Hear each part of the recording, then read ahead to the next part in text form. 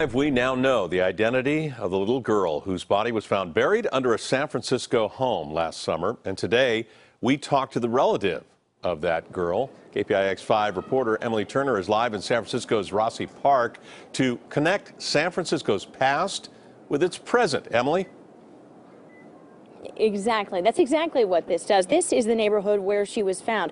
More than 100 years ago, this was a cemetery, but the city picked up the cemetery, the people who were buried there, and they moved them, except for one little girl who was found more than 100 years later, and now we know who she is. It is a mystery that spanned 120 years and took 11 months to solve. But now we know who the little girl is, whose casket was found buried under the garage of a home under renovation. She is 3-year-old Edith Rose Cook, a great-great-aunt of Pete Cook. I was jumping for joy because it would give me more information to find out my family. Edith's coffin was found in May of last year.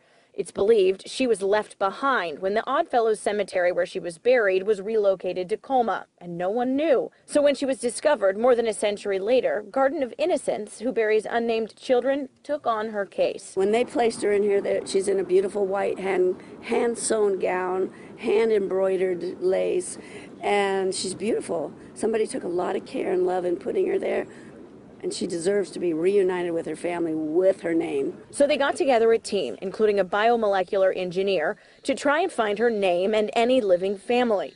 A genealogist took the names in the old cemetery and traced down living relatives, getting a DNA sample to compare. From that 10% of the sample, we were able to compare this to a candidate relative that was identified by the rest of the team, the genealogists on the team. And it turns out that the two are close relatives. They are about 12.5% identical. Pete Cook was a match, giving Edith back her name and Peter all sorts of information he never knew about his family tree. It's a missing puzzle piece that brings this family full circle. A name is a human dignity everybody deserves. Just to have the process complete and give Miranda her name and let her go home is it's just a whole. We have formed Team Miranda, and the whole team is just so excited. To me, it's meant a lot to all of my life. It will be something that I can pass on to my children. Coming up in June, this little girl will have a memorial service with her name, Edith, and her very own headstone with that name on it. Reporting live in San Francisco, Emily Turner, KPIX 5.